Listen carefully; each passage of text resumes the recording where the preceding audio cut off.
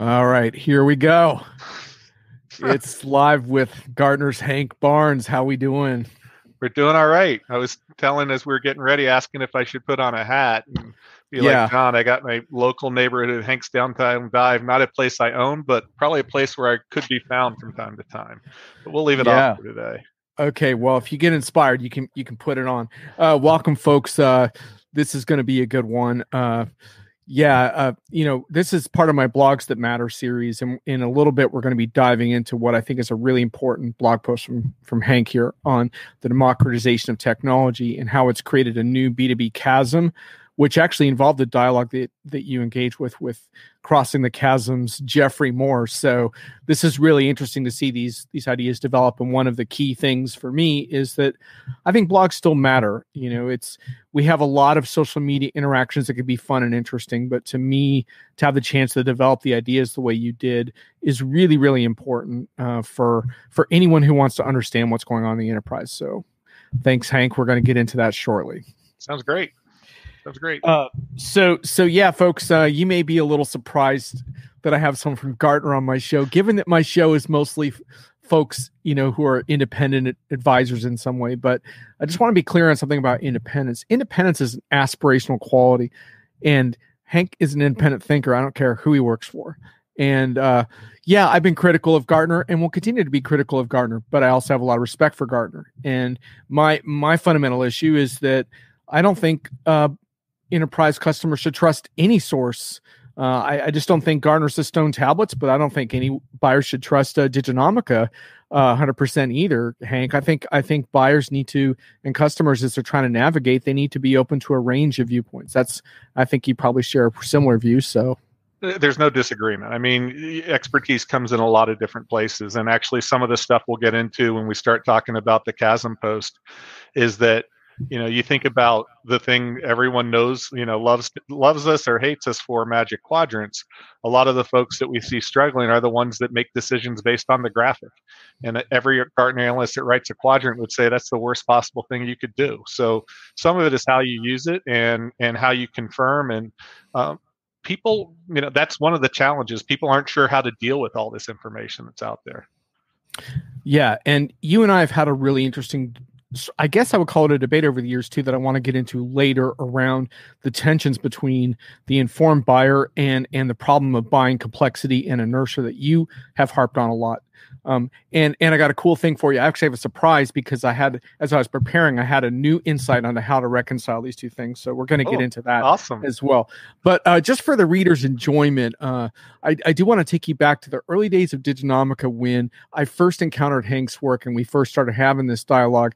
And it was a piece I wrote in 2014, about a year after we started, called "Informed Buyers and the Crisis of Tech Differentiation." I just want to read you the first sentences.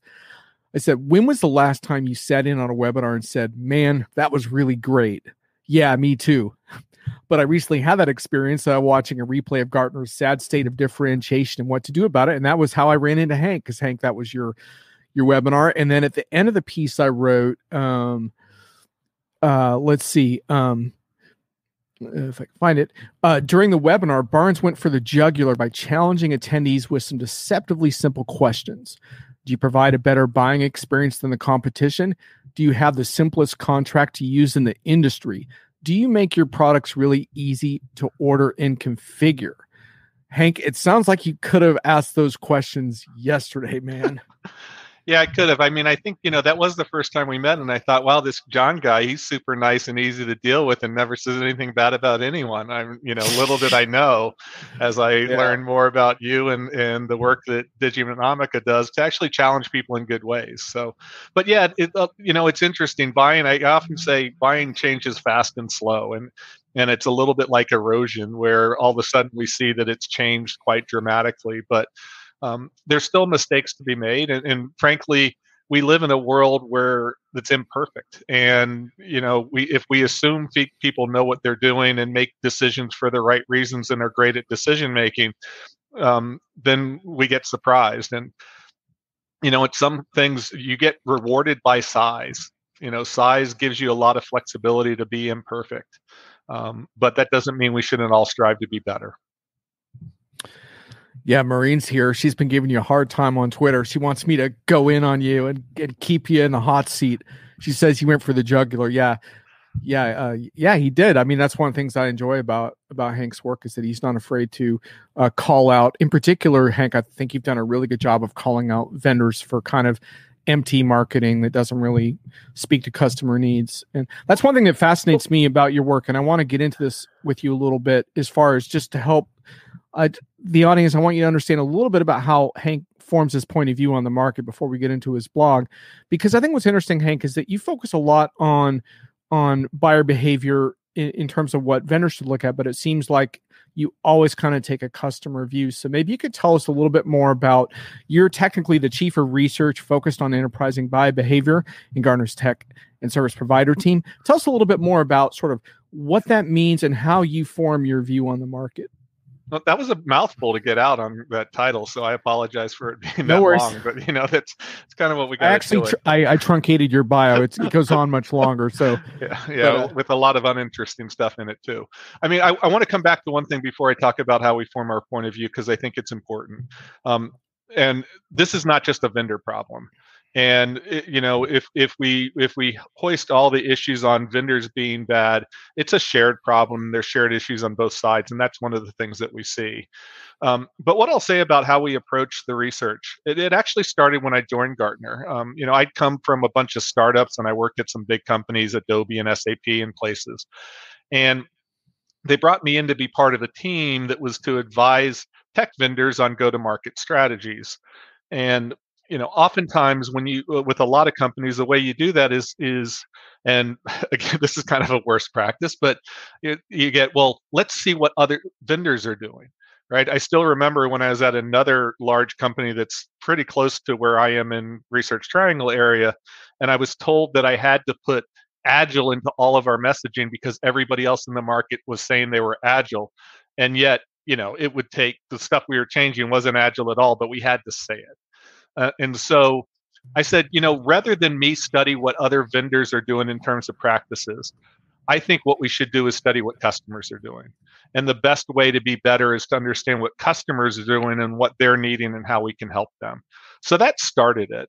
The way we really largely, the buying research that we do several, every year we do a large scale study. We've actually evolved it over the course of years where we do it in a 3-year cycle now. These studies are not of Gartner clients, to be clear. It's an independent panel, but we have a research team. I don't have to do the stuff on my own. That we work together to build the studies, typically have about 1,500 responses for that from multiple places around the world, multiple roles. And then we supplement them with other studies. So like last year, we did a cloud buying behavior study in IT services. We've just completed one on emerging technology. But our big things are a cycle of 3. And the first year, what we look at is overall buying activity. How much time how many different buying efforts do companies kick off, and how many of them actually result in them doing anything? And what's getting in the way of those things? That's the first one. And because the one thing that we also see is your competition isn't often the people competing for your deal. It's all the other stuff going on in the company. The second one, and this is a study that's in the field, and I'm so excited. I hope it really comes back with the data that I'm seeing, because we focus on a single deal.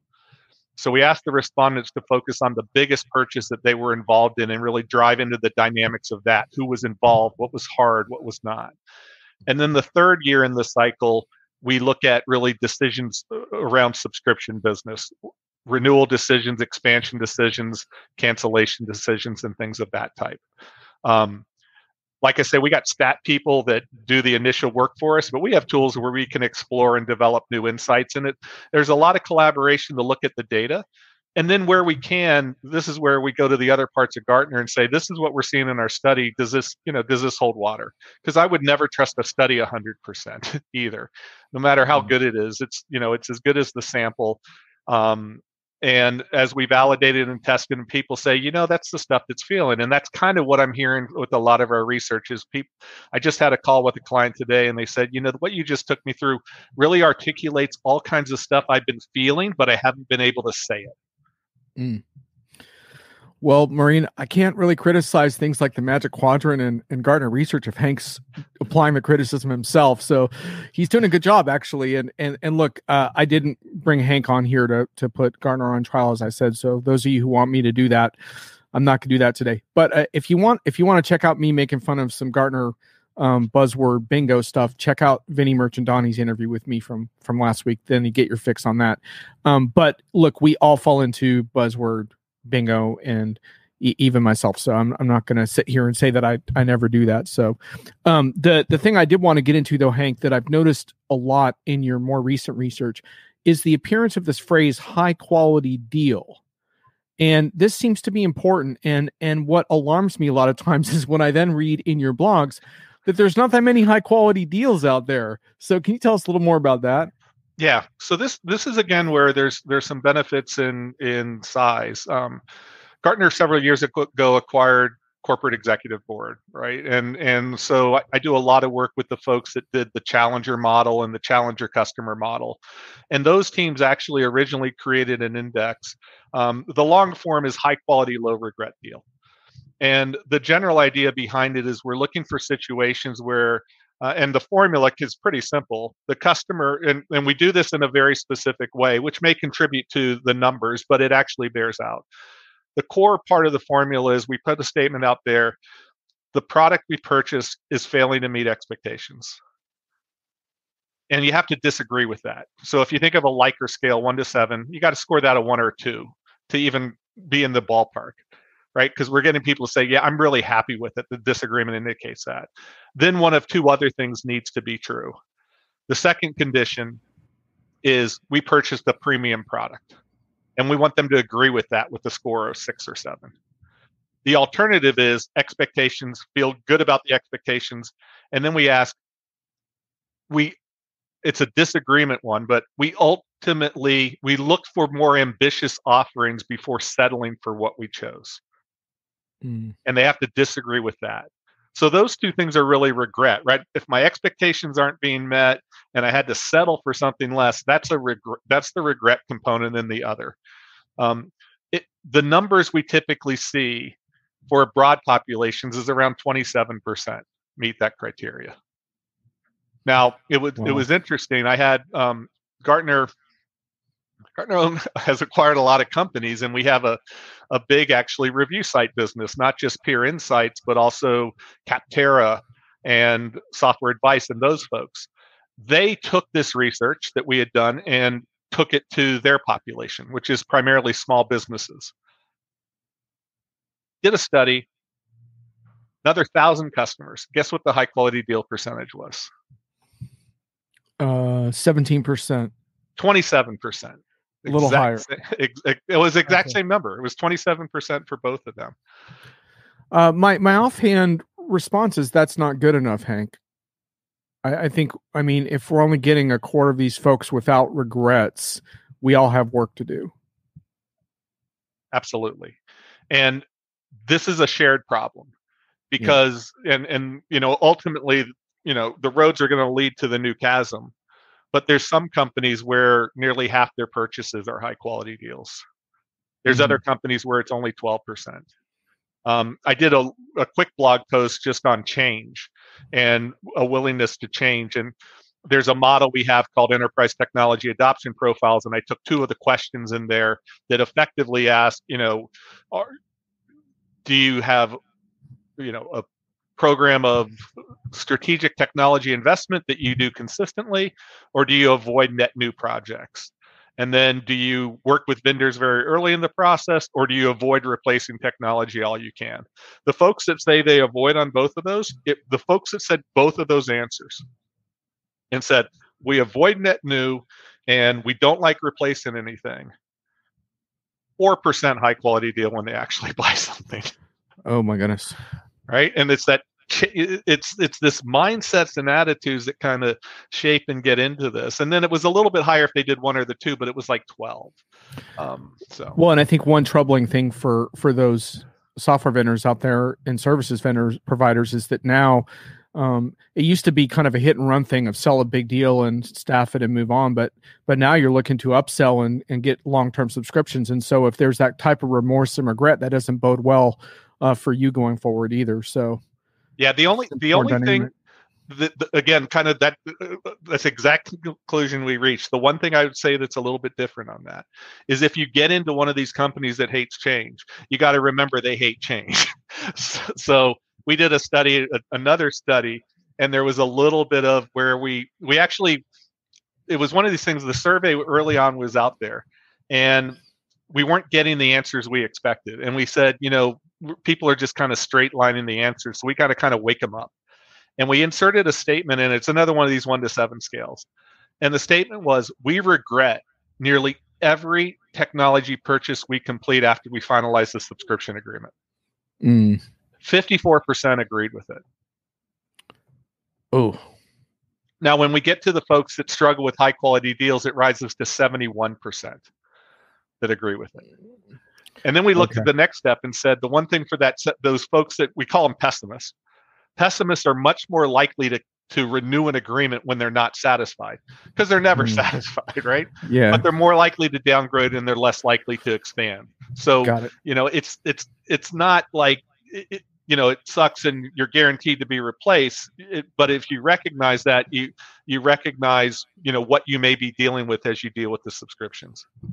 Tracy Webster saying she's seen that a company that had a SI that was horrible, but they kept them for 3.5 years. So yeah, this is exactly the kind of thing you rail against in your blog post. And that's one cool thing about your work. And I think that's changed a lot at Gartner as well, where you don't have to subscribe to all the research to get some of the content out of it, because you're kind of trying to make sense of it in your blogs as well, which kind of brings us to your blog post. And folks, feel free to continue to comment on just in general what you're seeing dynamics with enterprise buyers and expectations. We'll try to get to those, but I do want to get into these blog posts. The key blog post, and I will go ahead and paste it into the chat. If you have trouble seeing it, you can also do a search based on the title here. But in September 28th, you came out with a blog post entitled "The Democratization of Technology Has Created a New B2B Chasm." And there's a lot of interesting implications of this post, including Jeffrey Moore, who developed this chasm theory. You had to kind of run your changes by him to kind of see what he thought of them, which is kind of an interesting and a little bit perhaps intimidating thing to do in some ways, to say, hey, guess what? We see a different dynamic than the one you originally charted out. So can you just talk with us a little bit about the origins of this post and kind of the whole dynamic that occurred behind publishing it? Yeah. So again, this has been a long series of things, and we were seeing these patterns of behavior, of shifts in buying. And we have this model. It's a psychographic model, enterprise technology adoption profiles, where we see very different behaviors. What had happened is our CIO practice did a study, and they included these questions as part of it. First time I've been able to get them to do that. And basically, if you see reports from stat things, they're, the columns with statistical significance just light up.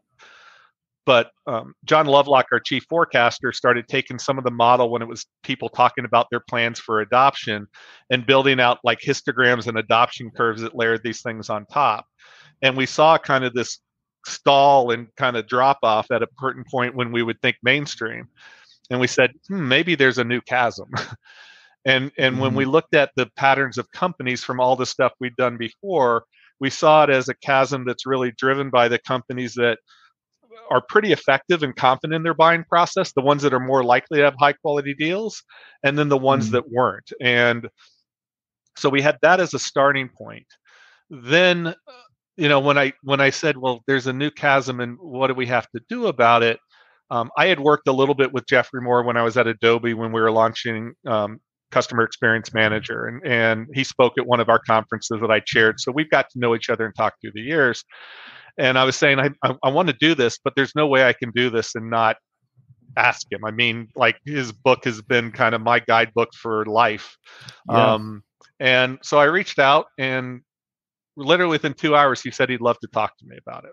So, that got me jazzed. And then we jumped on the phone and started talking about it. And and the democratization part of it is the one other element. And that's where we're seeing the biggest question clients come to us with is, Gartner, tell me who's on the buying team for X product, because it's changing so dramatically as technology decision making gets distributed, where it's not business or IT, it's business and IT, but the composition constantly changes and it's quite inconsistent. Gartner did some research where we found that if you look at companies broadly, about 41% of an employee population in many companies is what we're calling business technologists. It's people that create technologies or analytics capabilities that don't reside in IT. So there's more people creating technology solutions outside of IT than in IT today. So you have all of that thing. It's like, so what's happened is the original chasm, it was all about why people would adopt and win, right? And he introduced psychographics. It was one of the first use of psychographics. I was going back in and because he didn't talk about early adopters, he talked about visionaries. And he made the great point that visionaries will adopt if they see an opportunity for order of magnitude improvement. You take a new product to the market and it doesn't have that improvement, they're not going to adopt at that time. So that's the starting point. And just for folks who don't have all the background on that, I think one of the reasons why this became so significant is that the chasm is highly disruptive to any software provider, right? Because when you hit that, you lose all your momentum. And the notion behind it originally was that, yeah, visionaries might glom onto something, but that's not going to mainstream your product. And when you hit that chasm, all the momentum goes away. And you're sitting there saying, what the hell happened? And I see that all the time today with different vendors who, I think get excited about early adoption and then, whoa, what happened? And it's significant what you're saying here, because you're saying that now you've identified a little bit further on in the cycle, and we can share the graphic if readers want, but you can also see it in the blog that there's now a little bit further on, there's a new chasm. And the surprising thing about that to me is you would think the reverse, right? Because you would think, wow, as software is spreading throughout the organization and more business users are making decisions about software, we should have an easier time with adoption, but that's not what you're finding. No. And really, so, you kind of hit up exactly the chasm. And the whole idea of the first chasm was what you needed to do is take from great technology that innovators, techies, and visionaries can figure out what to do with it, to actually be very, have best practices. And they called it whole product, everything a need to take the risk out of the decision. Well, that's almost like building up the content complex, and you're building all these assets. And frankly, the folks that adopt then in our model love information. They crave it, right? If we do studies where we ask people, how much do you use what we would call post-sales content to make a decision? And they eat up as much of that as they can. They want your implementation guide before they buy. They want migration guides. They want all of this stuff. And then you hit the second chasm, and it's a bunch of people that really don't want to put in the work, right? They are the folks that literally make decisions off the graphic. Right. And when we ask them, they're like, we're overwhelmed by information. Are you interested in seeing an implementation guide? Not really. And so they don't put in the work. And so you build up all these assets. Maybe you've done stuff that we call buyer enablement, given all these tools. And all of a sudden you have these people that say they're overwhelmed by it. They don't want any of it. And you got to go back to a new model of actually relentlessly simplifying to net it out for them and make the decision easy. So if you gave like business model tools or value calculators, the back half of the curve want you to fill in all the defaults so that they can say they did the work. Right. So just to dig into this a little bit further, I'm going to read from your post. You talked about what's driving this new chasm. If there's any typos in there, just make sure you correct them. I'll skip the typos. My daughter will yell at me about that. The driver is the democratization and pervasiveness of technology in business. Today, we are seeing more and more people from more and more different functions becoming part of technology buying teams, whereas in the past, most decisions were driven by IT departments. And then your point is, with this dispersion has also emerged a crisis of competence and confidence, which is not good. I'm adding that part. The new chasm. This is a chasm that emerges at some point in the middle of the early majority stage before you get to the late majority. It is before the peak because Gartner sees these issues in more than 50% of organizations. And so as part of that, what you did then is you started to want to understand, well, how are we going to make sense of this so-called new chasm, and how are you going to get through it, right? And Yep. so you developed through these ETA marketing clusters several different groups that map to the model, and then one that you say doesn't map to the model. Can you tell us more about that? Yeah, so the marketing clusters are things we've used to simplify it, because if you think about the original psychographics, they told me, when people would adopt in like broad scale why, what they were looking for. I'm looking for advantage, I'm looking for low risk, etc. Um, ETAs add in elements of how and who, how they're going to approach buying and who's going to be involved. And what we see is that there's pairs of ETAs that approach buying in the same way. The timing may change pretty dramatically. And so that's an element of that. So there's a set of folks that are very strict planners that you have a technology vision that guides them. They have high quality deals. They make great decisions. They're thorough evaluators. They're all of that. Then you have the other folks that would actually prefer not to invest in technology. And they're the ones that struggle. Like, it's really interesting when we look at the size of buying teams. The size of the folks that are strict planners have slightly smaller buying teams and slightly less decision makers, but they have more functional groups involved. So they actually get diverse perspectives in the organization, but they're pretty clear on decision responsibilities and rights. The folks that struggle with high quality deals have more people involved and more decision makers, and it's almost like it's pass the buck decision making. So that's some of the struggles that we see. Yeah, I want to hit on a couple more things that really jumped out. When you went through those different types in the post, you said, based on these descriptions, the new chasm becomes obvious. You move from organizations that value technology and put in the work to succeed to those that are cautious and conflicted, lacking the confidence in tech and themselves, while at the same time having more people involved in decision making. Ouch. and that ouch is for me. And then you say, like the original chasm, they require very different tactics from vendors. So I think that's what's interesting about what you've done here, is that you have laid out a problem, but now you're trying to make sense for us about, okay, well, how are we going to respond to these conditions? And one other point that I hope is a wake-up call for those who are watching this right now. And by the way, you guys are being a little quiet today, so it's time for you to start airing out your opinions. Please don't be shy. That doesn't really work in my show, to be shy, so start speaking up. You said here, the issue is not about potential value. It's about fear of change. That was a big one for me, because so many of us are obsessed with making the value prop. And I think you're implying there that if we only focus on a value proposition, we're going to miss something really important. And it's for sure. And there's been some interesting things that have played in that one. And I ended up doing some companion posts. I use posts to show some new research and also to test ideas. And part of it is a lot of people don't know that about this part of Gartner's business. So a lot of tech vendors don't even know I exist. And maybe this will help change some of that too. But we had we have a marketing practice, and they look at B2B marketing broadly, not just for tech.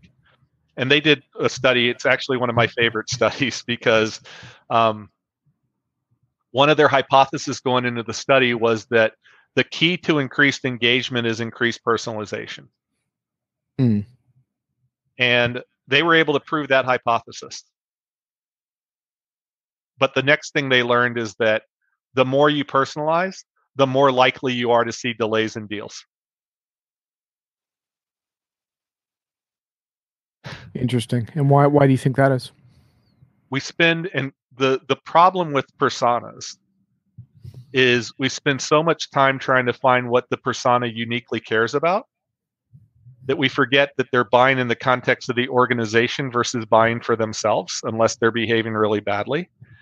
And rather than spend time trying to figure out what uniquely appeals to them, we need to find the common ground, because that's kind of the consensus decision-making problem. But the thing that I want to add to that, to actually answer your question more directly, they looked at the types of content that had the biggest impact in terms of accelerating deals and accelerating success and accelerating high-quality deals. And they called it change enablement content. you needed to show people what the change would look like.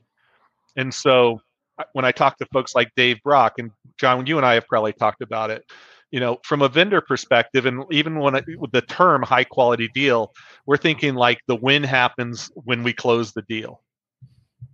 I don't know of any customer that completes a 3-year procurement process or 18-month procurement process or even 6-month procurement process. And when they sign the deal with Salesforce or ever, they're ringing the bell because they're so excited they signed the deal, right? They're excited when they get value from it. And so we almost have to sell past the deal and get people to see and visualize what the change is going to look like and recognize it. Because I used to think that how companies view technology strategically, it's one of the key points of ETAs, was the most important thing, but now I don't. It's really the willingness of a company to change. Mm-hmm. And you think about all the vendors that are trying to get people to move to their new things. One of the vendors that you guys cover quite a bit, right? And it's like, what is the pain of change compared to the potential value for that change? And you have a pretty clear indication why it may not happen as fast as you'd like. So Maureen kind of blew a gasket here. She's like, wait, what? And I was like, what is Maureen talking about? I think she's freaking out over the more you personalize, the more likely you are to see delays in deals, ? So Maureen, if you have a further comment on that, did Hank address that sufficiently, or do you have a question there? And then Tracy Webster says, sometimes it is challenging to have multiple technical language and details. Those who understand that, and the plain language to non-technical people is everything. Yeah. So you do require a lot, Hank, in terms of communications. Your expectations there are high, I think. Yeah, they are, and we recognize that they're difficult. But part of it is the folks that struggle to buy need less information than the others, and right, that's kind of this conundrum, because you spend all this time to win the mainstream and the really effective buyers, and the other folks don't have any time for it. There's often a way of thinking of layering content. We talk about the idea of progressive engagement. So progressive engagement is the idea that, and it's a fundamental strategy, right? You got to get people's attention and ask them to tell you more. And so you might think of, like, for implementation plans, you could create an infographic of the 5 steps for migration. Then you could have an ebook. And then you could actually have the technical book that guides it. Now, some people are going to want the technical one. Other people are going to be okay with that. And that's where you can start to mix and blend it together.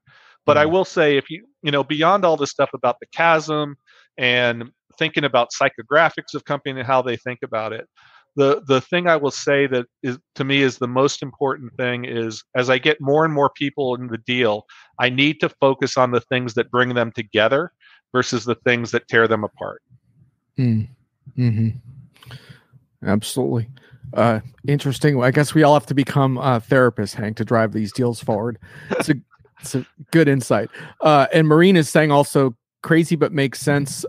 So you explain the personalization thing well for her. She likes the perspective on personas. She says no one else is talking about that. Well, that's why we have Hank on the show, Maureen. I've written a few blogs about it. People actually joke about it because we actually think personas done right are really powerful. The stuff that Adele Ravella has done around personas are great. Applying it is great, but it's really looking at it in the context of that enterprise deal that we need to look at it versus the other, right? One of the worst things I worry about is, this, and again, I think we overinflate it. People say it's B2P, right? And the individual matters. It's the team that matters. And until we recognize the team and all that, we're actually taking us in the wrong place. Yeah, Tracy's saying we need to become therapist moms, give her a tough love and taskmasters all at once. So I'm not sure if you're that far off, Tracy, actually, on that. You're not, but I think so this is where one of the fundamental assumptions, particularly for the back half of the curve, right? And and this, John, may get into our debate a little bit about the informed buyer. It may be the right segue for it. I don't know when you're planning on segueing, but maybe I'll take over for a minute. Sure, go ahead. Yeah, go for it. Yeah, we assume that businesses and people are good at decision making. Actually, I had a friend that created a company on best practices in decision making, and you see how poor they are, right? And it's both unintentional and somewhat intentional, right? Because it's all sort of behavioral economics and human biases and things like that. But what executive would say, I'm not confident in my decision making skills? But so we assume that they are, and often they're not. And the opportunity we have actually for these other customers. So, and this is again sort of that shift from the ones that know how they buy. The ones that know how they buy, they want a lot of content. They want a lot of what we call buyer enablement to help them build the case internally. But we should be looking at them and say, who are they having involved in the deals? And what responsibilities are they having? Because then when we go to simplify for the other group, rather than try and assume and just say, well, I wonder who's on the deal, we tell them you need to do a security review now, because if you wait till later, it's going to delay the purchase by 6 months. We've seen it happen over and over and over again. So you actually can guide and coach them, and that makes it easier for them. And so part of this ownership is teaching them how to buy this stuff. And that helps build confidence that they can. Yeah, absolutely. Well, let's get into this a little bit further, because I want to tell you a little bit about the little flash of insight that I had today about this. But let me just summarize for the viewers a little bit about how I think this debate of sorts between our viewpoints came about.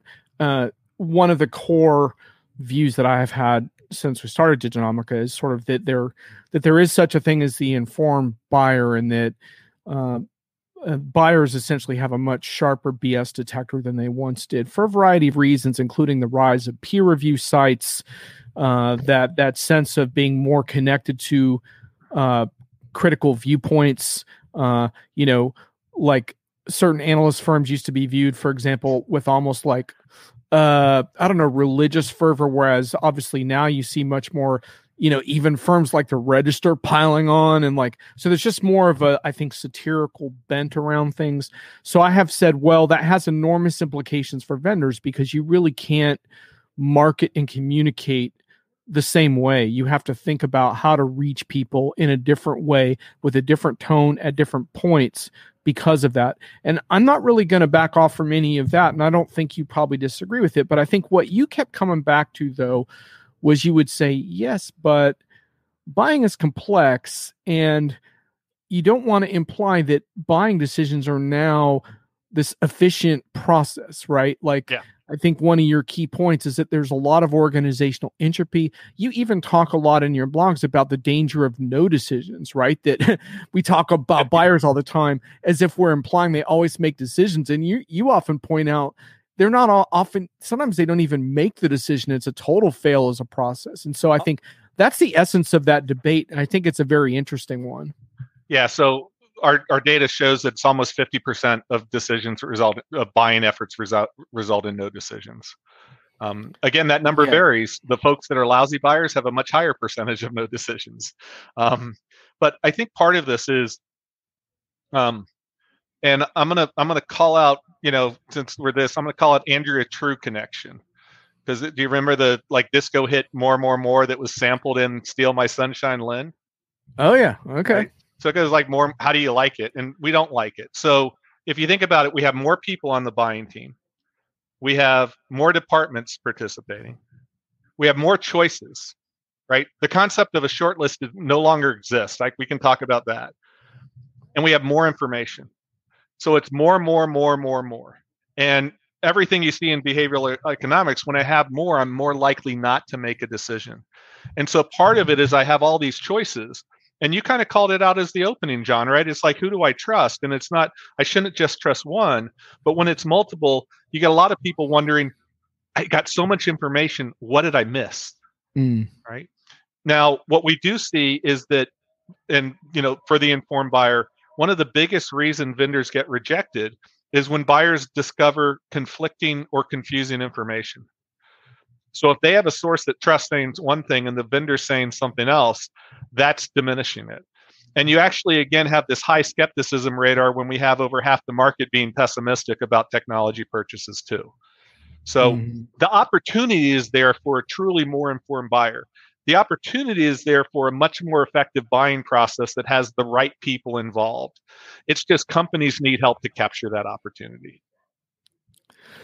Yeah, and by the way, just since you made a music reference, I do want to share to our listeners that back in 2019, you wrote a blog post referencing Devo, the devolution of enterprise technology buying, inspired by when I kind of referenced through being cool when I shared your blog post in my weekly hits and misses roundup. So I appreciate I think you're the only one who's been inspired to make a musical reference based on mine. But those, I did that post, and I did a post that I called "Burning Down the Messaging House." Yeah, I remember that one too. That one. Yeah, the talking heads. Yeah, those were my favorite blog posts I ever wrote, and they didn't seem to get the pickup of others. So maybe folks will go back and search for those two, and see if you have a look at my musical parody prowess. Mareem wants to hear more about why the short list doesn't exist. So let's go down that rabbit hole for a sec. Okay. So one of the fundamental things that I think everyone has said about buying, and we largely believe it, is that buying is non-linear. Right. Again, because of the informed buyer, I may start at a review site before I've even thought about considering a purchase. Right. A friend may tell me to look at stuff, and then I got to build the business case for it. So we're trying to test what are points in the process where it may cycle or go in a different area.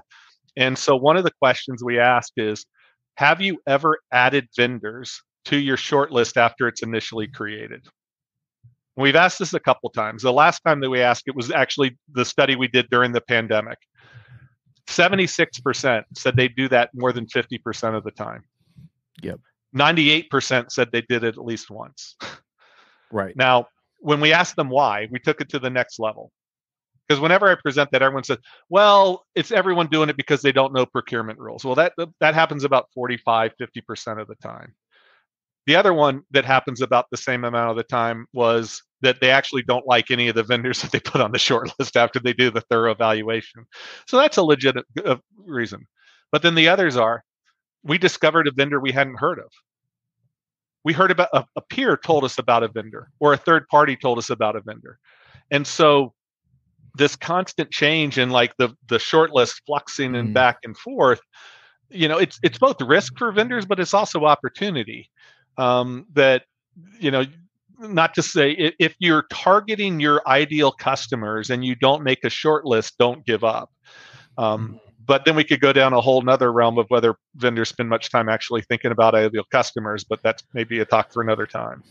Yeah, and I think for clarity here, I don't think Hank is actually saying that the short list as a practical way of narrowing decisions doesn't exist anymore. He's saying that the static locked in short list where once you reach that point, it's that all aboard the airline thing of like, you can't board the plane anymore. Well, you can still board the short list plane even when it appears to be leaving the tarmac. So that's probably good news for a lot of vendors. Alan, you said earlier buyers make decisions intellectually and emotionally, and then I think you might have had an autocorrect thing there. Sorry to expose your typo. But maybe you want to follow up on whatever you were trying to say there, because it didn't quite come out. And Thomas just said that, is adding to the short list necessarily a bad thing? I don't think it is. I think it's just a shift to make a note of. Right. It's not a bad thing if it's done for good reasons, right? I think part of the thing to think about is that when we think about the challenging decisions, is that people lose sight of what their original goal is, and if it's causing them to drift, that's where they can get into indecision and something that's very disappointing for them as well. Yeah, absolutely. I think another thing we could get another rabbit hole is the way in which criteria are shifting. I think as SaaS gets more and more entrenched, we see a lot less emphasis on kind of the functionality, sort of cross-checking comparisons. I've done a lot of case studies this year on this where buyers went with SaaS vendors that didn't have as much functionality but had a faster and more nimbler approach. So it's just interesting how these criteria do shift. Getting a lot of interesting comments, but mostly just around how the shortlist dynamic is changing. So let me just tell you sort of how I'm sort of reconciling some of this debate now that I thought about it today, which is like, I think the so-called informed buyer is a reality. Like, to your point, there can be information overload, but I think there is this sense in which buyers have better BS detectors than they used to, and I think that's a good thing. But where I think, at first I was kind of thinking of it, well, high-performing companies that are committed to transformation make better decisions. I think that might be true to an extent. And I think some of that shows up in your research. But Yeah. I think the key is really that just because you have a sharp BS detector doesn't mean that you're going to execute on a buying decision and then execute on a project. I think those are different skills, if that makes sense. In other words, being able to think critically is helpful, but that doesn't mean you can move the needle organizationally, right? Because I could have a very strong, clear opinion about something, but I'm no longer the sole decision maker and budget holder for most buying purposes. So I think that's how some of this starts to get reconciled. Yeah, I mean, I think it's fair, and I think again, if you use the chasm graphic, the informed buyer definitely sits on the left half side of the curve, right? The other one is where you may have pockets that are informed, but that challenge. One thing that was really interesting, we did a study where we actually didn't focus on traditional decision makers, we focused on users, and it was really how they might influence adoption patterns of software, and also whether they would be attracted to things like freemium and free trial, almost like the product-led growth within the user community. What we found was that in organizations where users felt that IT did a lousy job in terms of equipping them with the tools they need, they're much more likelier to pursue freemium and free products. Sometimes they're successful in getting them adopted, sometimes they aren't. But again, we use the ETAs to do this, and we see clear patterns there. There's an element of this where it's also about mindset, right? And this is like a mindset for companies. Whether you want to buy whole hog into the growth mindset or just positive attitudes versus others, there's dramatic differences in that, and that kind of plays into the confidence factor. I worry about the informed buyer idea with those folks like the conflicted laggards and reluctant followers, because I actually feel like they are the skeptical or the pessimist buyer. So rather than thinking critically, they're thinking negative about it, nearly everything. And if they could bring back and say, I need to look at this with a healthy BS detector, but I also have to be clear on what I'm looking for as and what I would consider to be positive evidence. I'm not sure they're doing enough of that, and that contributes to some of their challenges. By the way, some of my favorite posts on Diginomica, I have a whole series on the informed buyer on Diginomica. Some of my favorites involve my dialogue with Hank. If you do a search on my name and Hank Barnes on Diginomica, you'll find a bunch of them. I'll paste one of them from a couple years ago in there that comes with a podcast on reducing enterprise buying complexity that I think some of you folks might enjoy. But if link doesn't come out, just do a search on the site. Thomas has a question for you. And if not, just find the one where you said I actually did a decent webcast. So that's yeah, the decent webcast. Yeah, exactly. It's putting on a decent webcast is, by the way, still a lost art. All these years later, I still haven't seen very many good webcasts. And by the way, folks, just get the promotional crap out of your webcast, please, while we're on that topic. Okay, Thomas says, out of curiosity, how to avoid politics in the buying process. He says, in order to get an objective decision. Yeah, good luck avoiding politics in a buying process. Have fun with that. Yeah, that's where I was going to go. One of the things, so first, I'll answer the question in a second, but it's kind of interesting. One of the questions that we've asked in the new study, and I have no idea if it's going to work, but is, we ask what made you choose a particular product, like ultimately what was the thing, and what made you choose the service provider or the reseller who you bought the product from. And then we have an open-ended question where we ask, if you were talking to a friend privately, what would you tell them is the reason you chose this? So we're hoping we'll get some real answers there. We did get one, the early results when we're doing data checking, and my favorite answer that's come back so far is like, I would never impose on my friends anything about what we buy at my company. Yeah, right. So that was a good answer. But in terms of, if you look at decision-making best practices, right? And because part of that is, do we want to behave? It starts, and these are kind of the fundamentals. It starts with being very clear on the goals and making sure everyone on the team is clear on what we are trying to accomplish. The second thing is then you look at your options and you actually force yourself to add one more option than what you're thinking about. And if you think about today's technology world, options can come in a lot of different shapes and forms. You have a lot of different choices and paths, and then it's getting different perspectives on those options, exploring what's positive and what's negative, doing pre-mortems and post-mortems and all of that behind it. And that can start to reduce it. part of the things that we saw is when we look at the composition of buying teams, we break things down into people that are participating that are active or occasional. And an occasional participant basically sits in on some meetings, or maybe they're a decision maker that has to approve. When we saw occasional decision makers in deals, the likelihood of a high quality deal significantly diminishes. Like if there's no occasional decision makers, you're at about a 45% high quality deal rate. If they're there, it's down to about 16. And part of that is if I know I'm going to have this situation, we sometimes forget that they weren't in all the meetings. So rather than go to them just saying, we want to do this, you actually have to take them through the decision process. This is what we were trying to accomplish. These are the things we looked at. This is how we evaluated them. And therefore, our recommendation is this.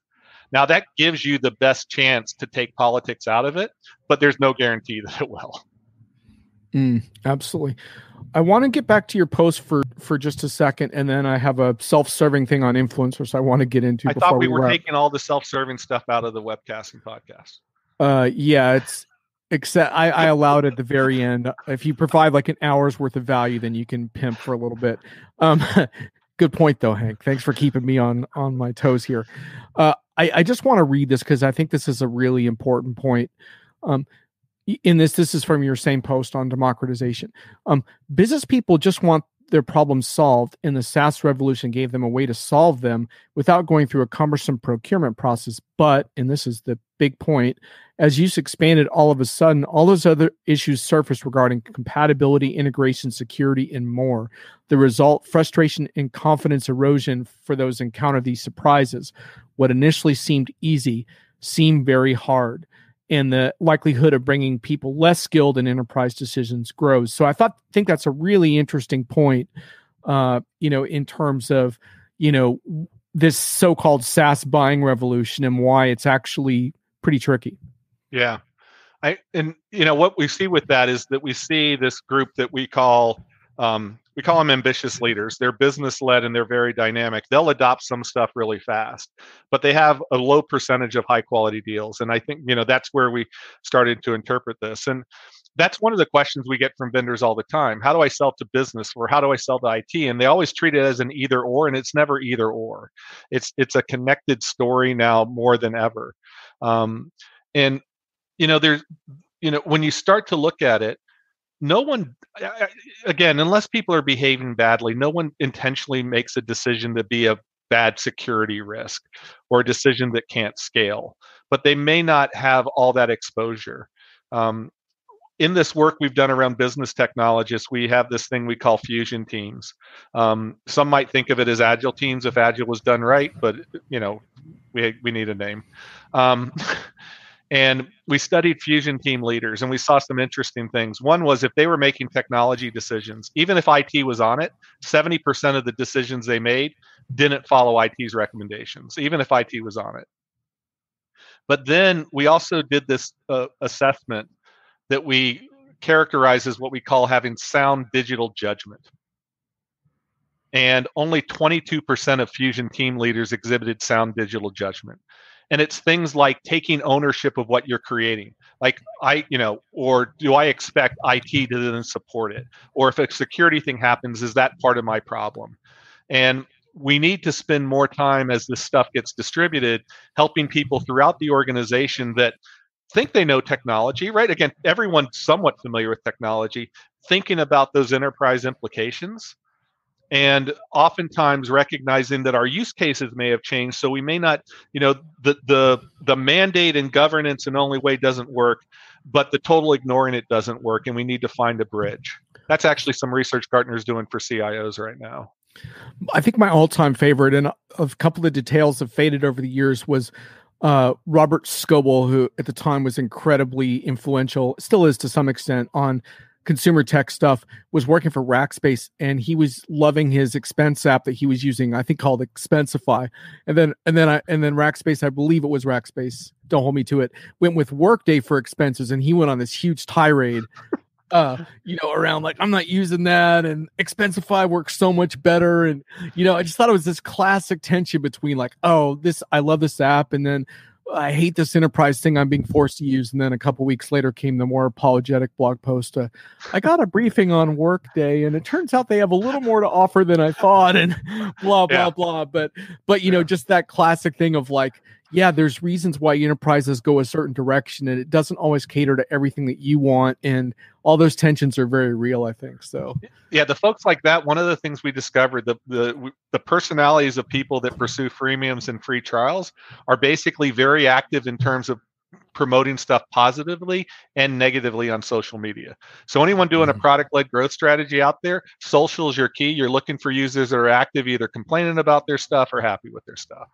Yeah, absolutely. And then we need to close the loop on this whole thing. What did Jeffrey Moore think of you revising his graphic? Did he ultimately buy into that?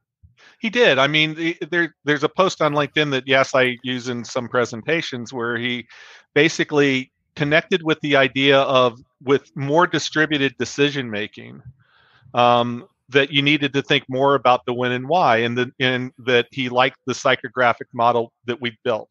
Now, the thing about that first blog post, I did use our marketing clusters. And again, marketing clusters reflect organizations that behave similarly, but timing is different. But I didn't use the original ETAs, which I have since then, because I actually got yelled at a little bit by Jeffrey. Because I was describing and building the case to say, here's why we see this happening.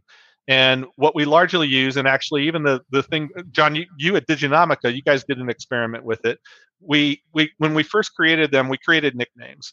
And at the time, we thought all the profiles were just choices. There weren't good and bad profiles. So the nicknames ended up being somewhat meaningless. As we were learning more about it, I said, this is like Myers-Briggs. So I'm an INTJ and they're an FID or whatever.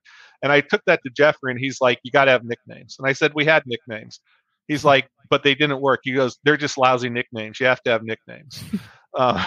So we got together, and I didn't want to delay the blog post, but we now have nicknames for them. So let me give you the nicknames in case you haven't seen it. So, great. The FIDs, who are your classic early adopters, innovators, we call agile leaders. They're agile, they're leaders, they're typically the fastest to do stuff. The ABD group, they're accommodating, business-led, and dynamic.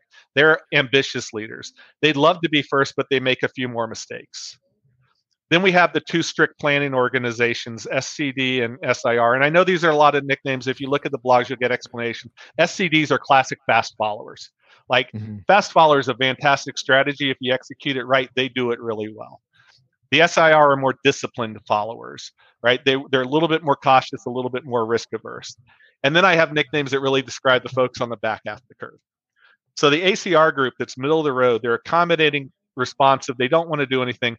We call them reluctant followers, right? They're still probably mainstream, but they buy reluctantly. There's a group that says they want to move fast, so they're flexible, but they're measured FCM. They're actually the biggest population of companies. We call conflicted laggards. And here's some of the conflicts. More than any other company, they view technology tactically. But more than any other company, they want to customize everything. So they have, and then the last group, the ABM. I'm scared of the conflicted laggards. Yeah. But they're the biggest. They're the biggest companies that are out there, and they're the biggest waste of time for vendors. They'll suck your time. The last group, we call them disinterested laggards, because they really don't want tech at all. Ooh, yeah. So if you guys do a search on Hank Barnes democratization chasm LinkedIn, you can see an interesting comment thread, including Jeffrey Moore's response to Hank's post, which is cool. Kind of always a moment of suspense when someone comments on your model like that. And he says, Hank's more nuanced model is a function of the increasingly broader federation of purchasing decisions, giving rise to a sociographic that incorporates but goes further than the one at the heart of crossing the chasm. Great job. So not too bad there, Hank. It takes a lot of skill to challenge someone on some of their ideas and then have them embrace it. So good job. Thanks. All right. What's your thing? What have you discovered recently?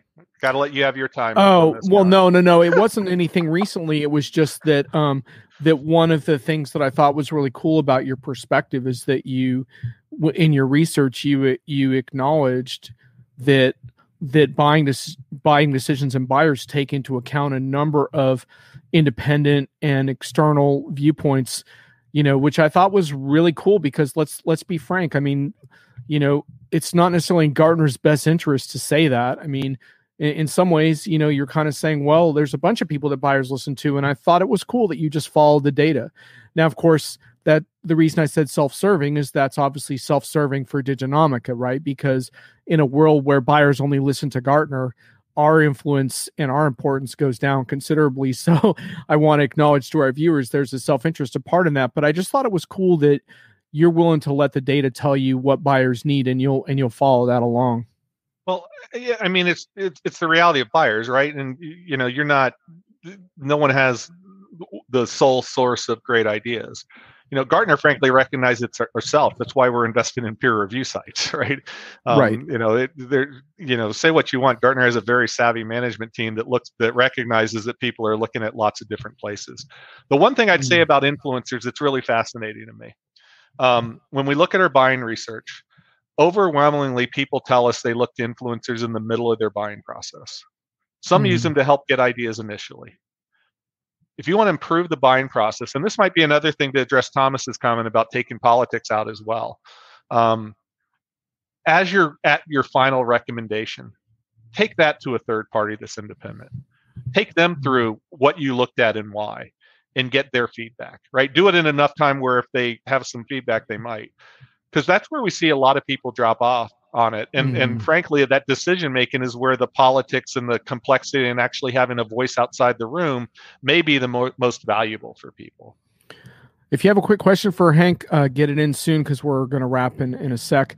That thing came from a post I did a couple years ago, why enterprise buyers trust influencers on Diginomica, which is about your research. I just want to read a couple things from that post because I think a lot of the folks that are watching today are striving to achieve that type of influence. So let me read this now.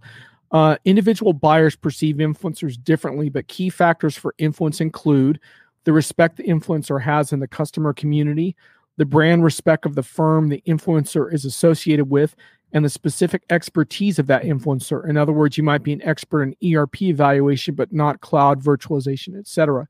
One factor that stands out to Barnes, the perceived independence of that influencer. If influencers have shown they're truly independent in their views, that evokes a higher level of trust than the feedback of partners, employees, or even peers. So I thought that was super interesting, kind of a good note to end on, and just how powerful that is when you have even more influence than the peers of that individual. That's a big deal. Cool. So thanks Hank for validating our existence with your data. Otherwise we'd have an even harder road to hoe on the outside of things. But I love this type of dialogue, and I really appreciate your willingness to engage in it. I think the research you do is really essential, and thank you for taking the time to share this momentous little interaction you have with Jeffrey in your blog. Awesome. Thanks for having me. This is a lot of fun. Always good talking about buyers. Absolutely. Thanks all for joining. That was a lively chat. I appreciate you coming through towards the second part of the chat. I'm not sure we're going to do a show for the next couple of weeks. I'm on the road next week, and then we have Thanksgiving, but I will be back on Friday afternoons, hopefully with more guests that can reach this same level of dialogue. Thank you, Maureen, for being here. Was great, and we will keep it going. Take care. See you later. Thanks all.